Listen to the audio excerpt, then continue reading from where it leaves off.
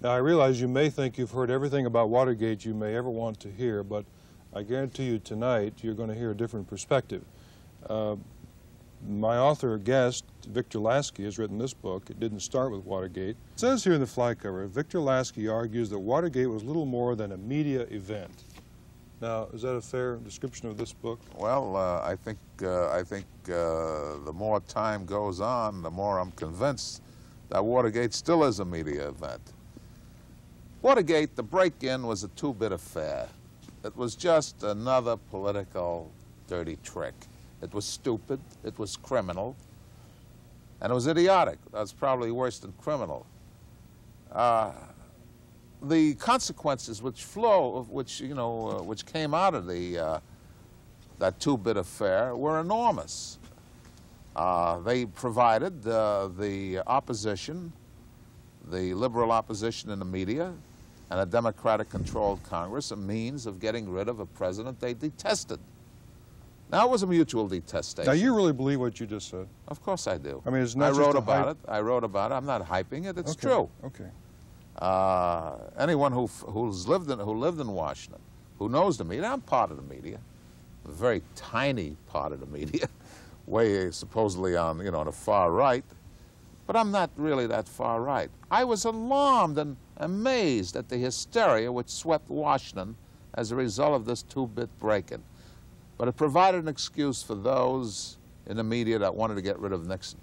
Now, Nixon won an overwhelming victory in 1972.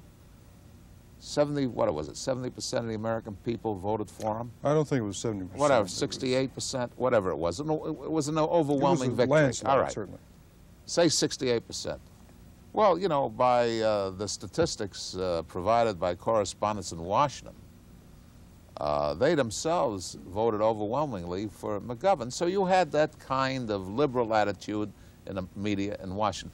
It was a mutual detestation. Nixon detested the press, and the press detested him. Generally speaking, many significant exceptions. Are you saying that these institutions, or local stations, had a conscious policy to be anti-Nixon? No, it wasn't conscious. What it was exactly?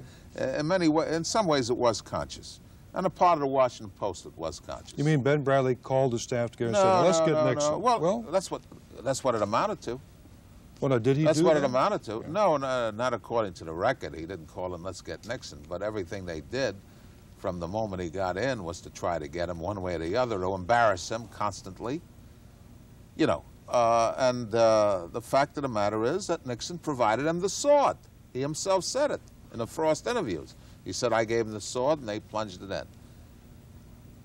Nixon botched up what was essentially a nothing affair. As I say in my book, there were far worse things that occurred in previous administrations under Roosevelt, Johnson, and Kennedy than occurred under Nixon. Now, that's basically your premise. That's not only a premise, I prove it. LBJ, following the example of the Kennedy brothers, kept not only Ms. Dr. King, Martin Luther King's phones tapped and under surveillance, but the interesting and ironic thing was that the FBI, with approval from the White House, began examining and bugging Dr. King's bedroom activities. Well, I've written an X-rated book. I don't want to make this an X-rated show. But the point is that here's the President of the United States sitting in the Oval Office playing recordings of Dr. King's private affairs, and I really mean affairs. Yeah. And it was none of his business. You don't like Dr. King, God bless you, but it's none of your business what he does in private life. And I say to you, there was nothing as reprehensible ever done by Richard Nixon as was done by Lyndon Johnson to Dr. Martin Luther King. And moreover, the press knew it, and Ben Bradley knew it. And Ben Bradley complained to Katzenbach, as I pointed out in my book, who was then acting Attorney General. Katzenbach flies down to the ranch. Lyndon Johnson says, I know nothing about it. He lied. And the next thing we know, as I point out in my book, there's a memorandum in the FBI files where Bill Moyers, you ever heard of Bill Moyers? You've heard of Bill Moyers. I think he's on CBS. I heard of him. And Bill Moyers calls in the FBI and says, look, stay away from Ben Bradley. He's a bad guy. He's a pal of the Kennedys. We don't trust him. Lyndon Johnson, we don't trust him. Incidentally, Bill Moyers was a Watergate all by himself. Now, Victor, right there, it seems a little chink in your reasoning. Leave that name out of, you know, we get that Anti-Defamation League. Ben Bradley was not a friend of the LBJ administration. That's right. Because he was pro-Kennedy. Now, you're now saying that Ben Bradley looked the other way when he learned I'm of damaging... telling you that Ben Bradley, according to the record, and I'm a friend of Ben's, I hope I still am, but after this book, I used to be. Ben was my neighbor in Washington, and at the Watergate, by the way, and I like him very much. But the facts are these.